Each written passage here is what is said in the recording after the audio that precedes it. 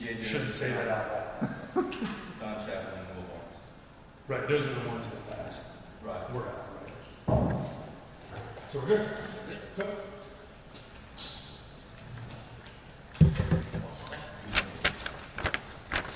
Waiting for Adam. We got, waiting on Adam, we got what we need up here, or See, it wasn't just me. she was just being polite and waiting until you got up here first. One more. Michael, you need yours. You got up yours over there. We got TVs. We got good. Okay. Good morning, everybody. Felt like open date went really well. We had really good practices for Tuesday, Wednesday, and Thursday. With 0 week and 2 open dates, we've handled it a little bit differently. We don't hit as much during the open weekend. When you start looking at national stats, there's more injuries in preseason and open weekends than any other time during the year. So you have to be smart because there's, in some cases, they're not as excited about a game and they're tired, and you have to be careful with that focus throughout the week. So we had our guys watch the Georgia Tech Virginia game and make notes, scouting report notes. We had them do the same thing with Pitt and Louisville, and that's fun when you've got some time off on a Saturday to watch everybody else play. And then your coaches can say, act like you're playing the game, and write down these notes. Answer these questions for me. What did you see, and how would you have attacked that differently than maybe someone that was doing it during the game? And they also see how crazy college football is. I'm starting to show them every Sunday all of the scores, and I'm asking them what their thoughts are, who's going to win this game. Just like the Duke-Miami game, we played both, so it's fun for us to sit there and say, how many people think Duke's going to win the game? How many people think Miami? And the guys are learning more about college football just by watching it. And then the other thing that we talked about are the polls. It's fun to be ranked. The guys haven't had a lot of attention this year. A lot of people are talking about the coastal race. A lot of people are talking about the conference championship game. And I told them, let's put all of that to bed on Sunday, because the only ranking that matters is the one at the end of the year. The resumes start with the first college football playoff, and that's when people have some idea of where the experts think you should be rated. But really and truly, the ranking at the end of the year is the only one that matters, because you're one loss away from being back out of it anyway. The other thing is, why talk about the coastal till you win it? You've got to earn your right, and we've got a 5-game season, and we've got a very difficult 5 games. So we shouldn't be thinking about anything except Pitt. We've had 2 great games with Pitt up there. Both of them came down to overtime, and we lost both of them. So they've been tougher than we have. They've made the plays at the end of the game that we haven't. Coach Narduzzi does a tremendous job. They're 9th nationally and 1st in the ACC in time of possession, and that's how Notre Dame beat us, is they just kept the ball, and I'm sure that'll be the Pitt plan. Pat loves to run the ball and be physical. They've got the best running back in the country. He's leading the nation in rushing. And they've got one of the best defenses in our league, 3rd best, I think, in the league, and they're only giving up 33% on 3rd downs, and we've done a very poor job offensively against them for the last 2 games on 3rd down and in red zone offense. We've only scored 2 touchdowns against that defense in our 2 games. So got our hands full. This should come down to another really, really tight game. Glad we're at home. National TV game, sell out. Should be a lot of great recruits here, but excited about the weekend. Questions? Is there anyone who's gotten every single game correct for the predictions that you've asked them? No, it's fun to watch them, because what it does for me after I say, okay, let's pick Virginia, Georgia Tech. How many think Virginia and why? How many think Georgia Tech and why? And then on Sunday I come in and say, you guys had no clue. And what it shows them is you got to play. Nobody really knows. All these games are coming down to the end. They're really close, and that's just the way college football's become. There's more parity than ever before. When you watch the rest of the nation, you see how crazy things are. Does any of it help you understand your team a little bit better at all? What it helps is to tell them that you've got to play every week.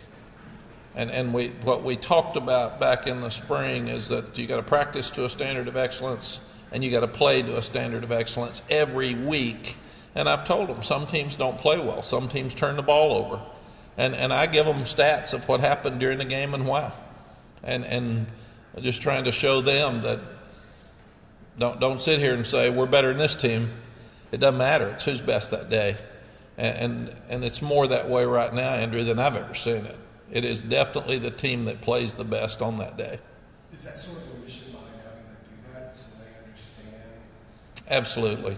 I want them to understand that we're not the only ones that have emotions. We're all human beings. There's injuries with everybody. People are tired. I've talked to the guys that want to be in the NFL. I said, okay, we've played 7 games. NFL plays 24 if you go to the end. So you're tired, you're banged up, you want to be an NFL guy? You're a third of the way through the season, man. So wake up. Wake up. Mack, with Pitt coming off the tough loss to Louisville, are you sort of looking at them the same way you looked at Notre Dame and Miami? They were coming off of tough losses, and you think you're pretty much going to get their best shot this time? Yeah, absolutely. We've gotten everybody's best shot all year. And I've told the team, good for you. That's a compliment to us, and that's just why you don't have to wonder about who's going to come in.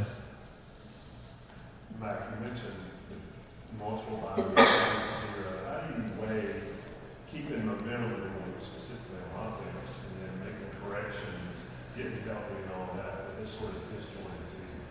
Tommy, I should have mentioned it. I even think I wrote it down here, but after the first 3 weeks, we divided the season up into 3 segments. After the first 3 weeks, we had total self-evaluation and being really hard on us of what have we done well, but what do we need to fix? And how do you fix it? Coach Bowden always said, don't keep practicing bad stuff. If it's not working, change it. And it's very simplistic, but it's so true. And John Lilly worked for him, and he said he really meant that. Every day he'd say, this is bad, fix it. Don't keep doing the same stuff. So we had a harsh conversations all week again about where are we improving and why. Why haven't we scored touchdowns against Pitt? We've given up too many sacks against Pitt. I mean, multiple sacks both games. They're a blitzing team. They're really good up front. But what do we do to change that? Well, let's don't have the same problems we've got. So you look forward with your 5 games and get some of your young staff to start doing more game plan stuff to catch up. You have a harsh evaluation of who you are and self-study and try to break tendencies in this game because you've started to get some. And then you go back and study the 2 games with Pitt because it's the same defensive coordinator. It's not the same offensive coordinator, and look and see why we haven't done well against them at times. So it's a very healthy, and mentally and physically, we told them to rest. You know, these are kids, and they're going to be out, and they're going to have fun, and we've said eat, sleep, and rest to win. And that was their message for the weekend. Be safe. A lot of them went home. A lot of them go to their high school games. But you don't just, it's not just a weekend off. To be really good, you've got to sleep. You've got to eat right. You've worked so hard to get to this point. Don't mess it up over the weekend. They were all back on time, and they're doing good. This has been a really fun team to coach. We got a lot of things to fix, but they are trying so hard, and I like them. Max, this is a bit tongue-in-cheek, but who opens things up more, Antoine Green or Josh Downs, or Josh Downs for Antoine Green? That's a great question, CL. I would think probably Antoine Green because we didn't have the other guy last year. It was all about Josh, and we did really well till about mid-season, and we kept Josh in the slot, so everybody just double teamed Josh, and it changed who we were at the end of the year. Now we've gotten smarter. We're moving Josh around, so he's playing all three spots. And Antoine, you got to make sure if you're going to cover him with one guy, that's a load right now because he's playing as well as anybody in the country. So I'm really, really proud of him. I told him the other day, for a guy who's had some injury issues and didn't get back on the field, here's a guy that has a broken collarbone. He could have quit. He could have gotten frustrated. Senior year, going to be a pro guy. And they say 6 to 10 weeks, and I'm thinking, let's go 8 to 10. And he plays against Notre Dame and plays really well in 6. So he's tough, he's matured, he's smart, and he's one of the most valuable players on our team. Pitt's quarterback doesn't do a whole lot of running compared to guys we've seen in recent weeks. How much is that going to open up the game plan for you guys and make it a little easier on focusing on what you need to do right on defense? When you've got running backs like they do, you don't need your quarterback running. Those guys are really good. So, and that's Pitt's offense. You know, Kenny Pickett ran some, but most of it was not by design. It was scramble, and Slovik can do the same stuff. You've told us, you've talked at length about rankings and the team last year maybe not deserving to be ranked so high to start the season, and 100%. it'd be better to rank them in November when football. You know, we've heard you say that, but like your team has yet to play with a national ranking. You got it in the hole on your off week. How do you expect them to play with that number beside their name, or are you wary of that at all since they haven't had that designation yet? I'm not. We were ranked 5th, I think, our first the COVID year, and went to Florida State and lost. And we weren't 5th, and a third of the teams weren't even playing. 2 conferences weren't playing. Then last year we were way overranked in preseason, losing 4,200 yards of offense.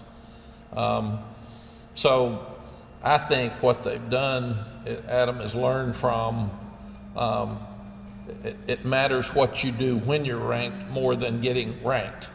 So we're one loss away from not being mentioned again for the year. So I've told them, enjoy it Sunday, enjoy it today, and then move on, man. It matters absolutely not. Fans like it, they can talk about it. Recruits like it, they can talk about it. But outside of this building, none of that matters.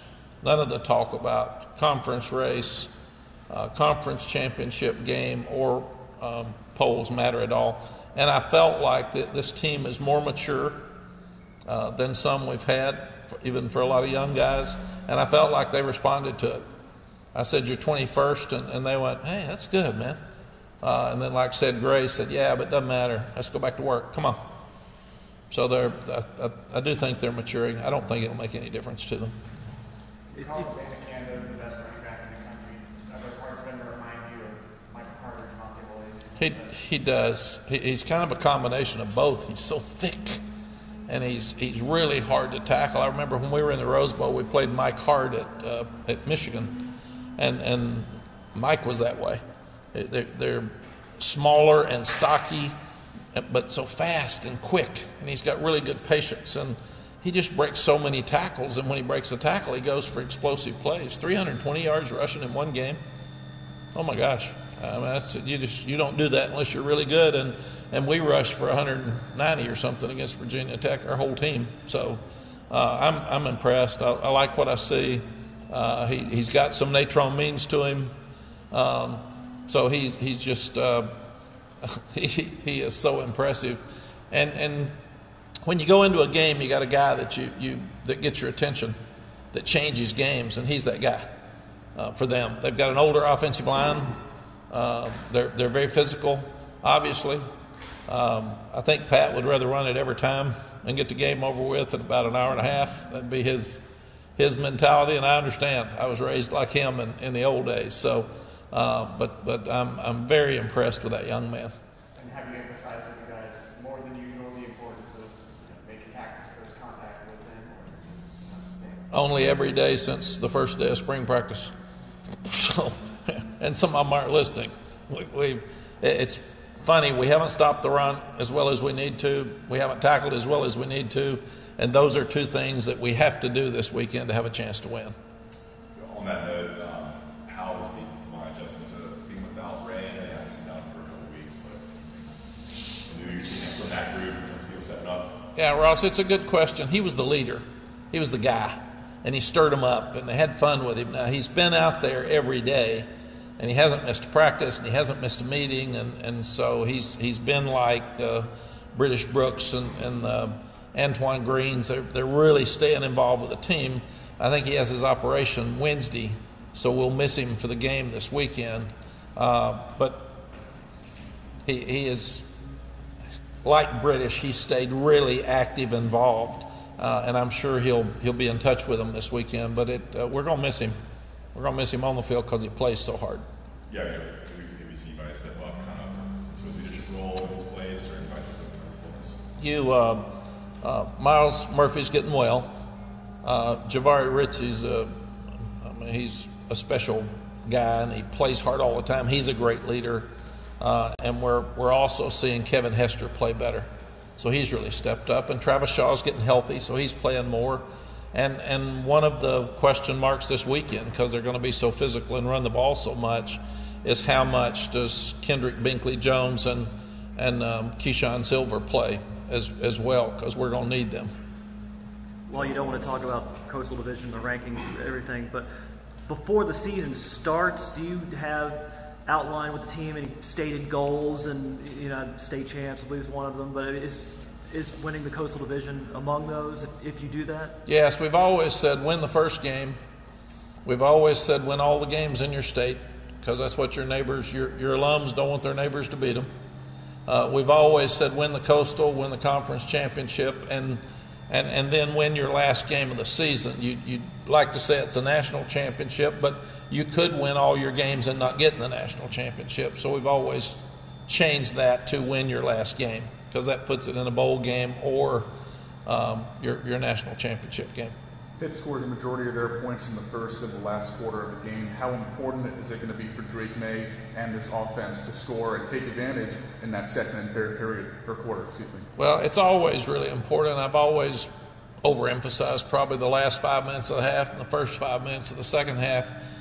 In watching who scores first has an advantage. Pitt scored first against us the last two games we've played them. Whoever's leading at halftime has an advantage. Pitt has led at halftime in both of those games. In fact, last year it was 23-7. And our kids have come back and fought. We're first and goal from the 2 last year with 1:16 left in the game and don't win. So I think that just makes this an exciting matchup, because these teams have been very, very similar for the last two games. Your offense has had a lot of success throwing the ball in the middle of the field, various distances. How much of that is the tight ends, and how much of that is just Drake's vision? And if it is Drake's vision, how would you kind of gauge him with some of the better quarterbacks you've had with respect to vision and seeing stuff? I think it's both. He's tall, he can see, he throws to so many different receivers. He's got the quick release. He can throw on the run. Our tight ends are more involved with our offense than ever before, and that's really helped us. CL, I think that's another reason our tight ends have taken some pressure off Josh, too, because we weren't throwing to them as much in our past. So now you've got J.J. Jones as a factor. You've got Antoine Green is a factor, but the tight ends are a huge factor in what we're doing now. And I do think they're also the reason we're scoring more touchdowns instead of just field goals in the red zone, because we're running it better and we're throwing to the tight ends. But all of those, I think, are a factor, Andrew. And he's as good at finding the second and the third receiver as I've ever seen. You've got to do a really good job of factoring that against the pressure that Pitt puts on, because you have to get the ball out of your hands, and we've had too many sacks in these previous two games.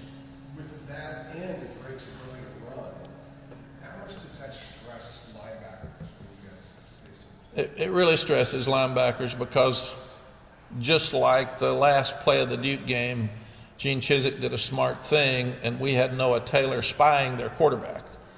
And when the ball was thrown, Noah's tall enough he could jump up and bat the ball for the interception. But you're not going to stop the quarterback runs on scrambles in most cases unless you shadow him with somebody, and that takes away from your defense. You're taking a guy for him because he's the extra player, and you try to run games up front with X stunts and tight end tackle stunts and to change the quarterback draw and knock up the scramble and get the running zones. But these really good runners have a way of just sliding and getting through, and then linebackers are dropping. If it's man coverage, everybody could be gone and you can run for 20 yards. So it's really, really important that you've got a quarterback in modern day football that can make some plays with his feet. It changes everything you do defensively. You've mentioned several times how much the Pitt loss last year bothered you and stuck with you after the fact. Have you gotten a sense from the guys, the veterans that were there last season, that they took that loss personally as well? They were bothered in the same way? Michael, we try not to talk a lot about the upcoming game until we get to it. And last week, I didn't want them playing Pitt last Tuesday. I wanted to enjoy beating Duke because that was important. That's a huge game for us. So we haven't talked a lot about Pitt yet. We worked on Pitt last week, but we'll build into the game plan and the motivational part as we grow this week. And that sequence at the end, the sequence at the first will be brought up because they just jumped all over us. Us coming back will be a great positive, but you've got to win the game when you're first in goal from the two. And then I think Cam Kelly dropped an interception right at the end of the game, so we had opportunities. We just didn't finish. And this team is finishing better than last year's team. And I do think that we've got to play well, but we got to plan on this being another close game. This team obviously has higher aspirations than just a regular bowl game, but being already bowl eligible, does that take the pressure off? Do the kids feel like something's been taken off their shoulder at all, even though there's something more they want to get? I don't feel like it takes pressure off of them because their expectation is to win a lot more than 6 games every year. I think it's a pride factor that they've already won as many as they did last year when they played 13 games. But I do feel like that it gives them more motivation because now you've reached one of those goals, and that's to have an extra game, and now you're trying to see how high that level can go from this point to the end. The bye weeks obviously are a chance to reset, I guess. And you hit the first bye week, which you played 3 games, and with Drake, I'm asking about Drake. It seemed like after those first 3 games, everybody was kind of like, wow, this guy's pretty dang good. But now you played some more, and you're here with the last 5 games. Like, have you reset your expectations at all for Drake this last week or so as you've had a chance to reflect on what he's done through the first 7 games? I mean, have you said, okay, I have to look at him in these terms here during the stretch run? We haven't done it with him as much as your quarterback controls who you are offensively. And we're throwing the ball better right now than we're running it. So we've tried to be so balanced. And right now, if you're throwing it better than running it, you need to do what you do best. So we're looking at who we are, and we're looking at the personality of our offense and what gives us the best chance to win the next 5 games. And so we've been a little bit more of a throw first, run second team. We've been a little bit more of a throw to the backs to get them more yards than just rushing yards with some flares and screens and even the draws. So the offensive staff is doing a really good job of figuring out who this team is and making adjustments.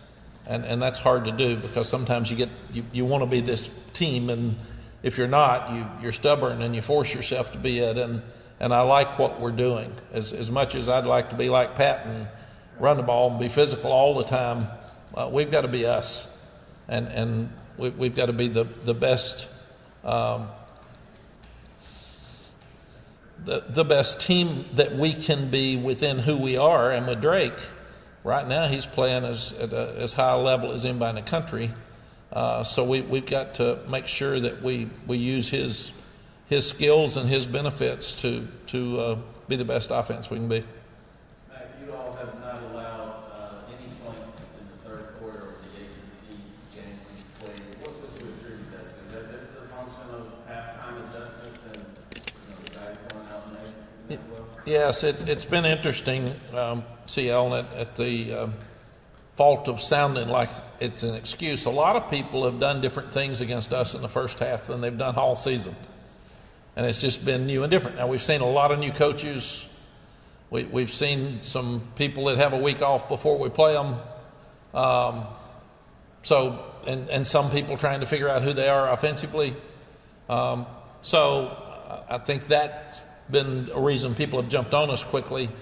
The coaches have done an outstanding job of adjusting, and then we haven't always played as well in the fourth quarter. But one of the pleasing stats is we're giving up 23 points per game in the ACC. And we obviously gave up a lot more than that in a couple of the out-of-conference games. So I do see us getting better on defense, even though we've still got a long way to go. Mac, how do you spend the bye weekend? Anything about Florida that you did or anything? I did not get off the couch. I watched every game. I was flipping back and forth. In fact, it's a little embarrassing when you get an Apple Watch and it talks to you. And I don't like it all the time. But when it says, you're off to a slow start, I said, I got it. It's going to be a slow day. And then when it says, you need to stand up, you haven't stood up for a while. And then embarrassingly, at the end of the day, Sally said, how many steps did you take today? Because like Andrew, I've been working on the 10,000 steps a day. And I looked at it, and it had 243. And she said, that's impossible. You haven't taken 243 steps. So she brought food to me. I sat on the couch. I got up to use the bathroom a few times. And other than that, I did not miss a snap of college football. I love it. I love watching those games. And it really helps me because I test myself. What would you do here? You're watching the Texas-Oklahoma State game, and there's 25, 35 mile an hour wind. Do you defer and take the wind? That happened to us against Coach Osborne when I was at Iowa State. There's 35 mile an hour winds. Here's Coach Osborne. He takes the wind instead of the ball. And I said, how dumb is that? And here's a Hall of Fame coach that I'm calling dumb when I was probably 30. We were down 17-0 at the end of the first quarter because they were 3 and out and a short punt. So it makes you think about, do you take the wind instead of the ball if it's a really windy game, and we don't have that much wind here, and you did in the Big 12, or do you take the wind the third quarter instead of the fourth quarter, because the later the day goes, the more the wind lays down. So there's just things like that come up all over the place all the time. Looking at the analytics of other coaches. When do they go for fourth down? When do they not? Who really believes in being aggressive and taking risk, and who doesn't? Seeing how games change. The Miami game, 8 turnovers. Talking to our guys about that Sunday. You got to protect the ball. We say it every day, but it's real and it's facts. So I love watching those games, and it really tests me. And I test myself because I'm trying to be both head coaches during the game and looking at the things I would do or adjust and see why. Clock management's always one that's it's critical and it's tough. And when to use your timeouts, and if you got under 3 minutes, you start using those timeouts to save them if they may score and you got to get the ball back. So it's a great reminder and test for me every Saturday when I get to watch games. What's the food situation look like for you on the couch? The food situation. Sally's Italian, and one of the reasons I'm too big is she feeds me really well. And I like to eat, so both those are problems. You got in trouble for that last bye week, Mac. Remember she was getting on you about your steps and all that? She was. She does understand that my Saturday of open date is going to be starting with game day until I go to bed at midnight, and I'm going to watch every possible game I can. And I get one I'm watching and one I go to during commercials. So that's what I get. And I usually have about 3 I go to And I keep my phone to see scores, so I can go to the ones that are the closest. I've got a lot of friends that I pull for, so I want to see them. So it's one of the joys in my life is Saturday of college football when we're not coaching. Do you always watch it as a coach, or do you sometimes just find yourself watching it as a fan of the sport and the spectacle that's gone through? No, I've never been a fan. I've always been a coach. So it's a good question. I hadn't thought about it, Andrew, but I watch every play as a coach, and it really helps me. That's what. That even when I'm watching our opponents, I do the same thing to see who they are. And who are they going to fake kicks? Do they have a history of faking kicks? Do they have a history of going for fourth downs? So you've got to get into the mind of the other coach and try to figure out what he's thinking as well. But it's fun for me to watch, and I try to watch our level of ability, athletic ability, as compared to the other teams that are playing. I try to watch the top 10 teams and see why they're so good. I try to watch. I watch Virginia, Georgia Tech on Saturday night because we play both of them on Thursday night because we play both of them the next 5 weeks. Sally, they're talking about your meals for me. Yeah, leave. So I watched Louisville Pitt Saturday night. That was my total focus, just to watch every play. And I'll do the same this week. I mean, I'll pick out the games that matter in my life with this job, and that's what I'll do. Outside of Pitt, I'll be looking at other people and what they're doing and how they're doing it. Did you get to watch any of the Syracuse-Clemson game, and what were some of the lessons you took from that one? I did. Syracuse has played really, really well, and they're playing great defense. I think Clemson's first in total defense, and they're second in the league, and I wanted to see why. And they've got a great running back. They got a great quarterback. He's a big guy that can run, and they had a chance on the road. I think Clemson's won 30-something ACC games at home, and Syracuse has been the ones that have had a chance to win 2 or 3 times there. When you're watching games like Georgia Tech and Virginia as a coach, watching as a fan, that was like one of the worst football games all year. How do you see that? How do you prepare for a team that you know you guys have got to play and they don't look very good when they're on? How do you sort of take that apart outside of the fan? Tommy, fans usually take all the negatives. It's another good question. I think what I do is look at all the positives. Georgia Tech played really good defense. Virginia's playing 4th or 5th best defense in the league. So you start looking at it. I know Armstrong is a great quarterback. I saw him throw for 500 yards against us last year. I know Sims is a great quarterback. When he got hurt, I thought, ooh, this is a big change in his game because he can run and pass, and he started the game well. And then Georgia Tech had more momentum than Virginia. So on the road, we've had trouble in Atlanta. So it was fun for me to watch all of it, but Virginia found a way to win, and Virginia is very talented. And when Virginia puts it all together, and we've got them next week up at Charlottesville, where we haven't played very well. So that's what I'm looking at. I'm always looking at how will we do against them and why and what do we need to change and where are they good and what are they doing and why are they playing good defense. They hired a guy from Air Force that we respect, and he's a really good defensive coordinator. So it's just that I don't look at it as a fan at all.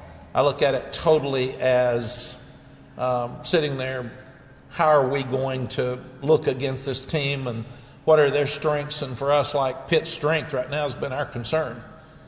So that really worries me for time of possession. I mean, it's there, it's real. So we've got to do a better job tackling and stopping the run. But it is something that I do, even to a point that I make everybody better than they are. Sally's always said that.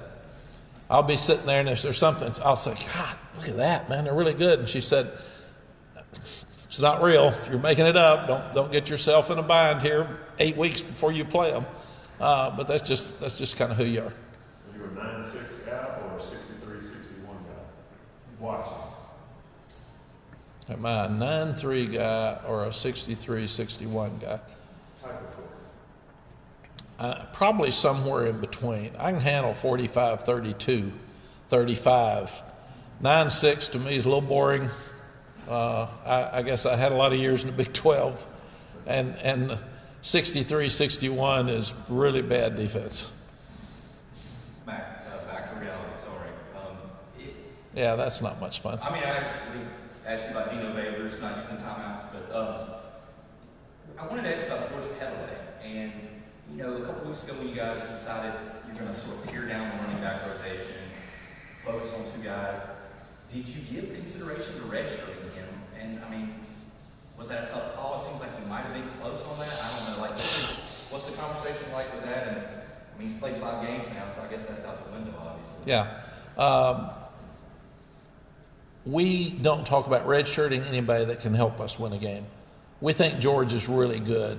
Our running back room, I think Ross asked me at the first of the year and then maybe even last week about being settled at running back. We're still not settled because George is in the mix and he's really talented, and I wish we'd been able to get him in more.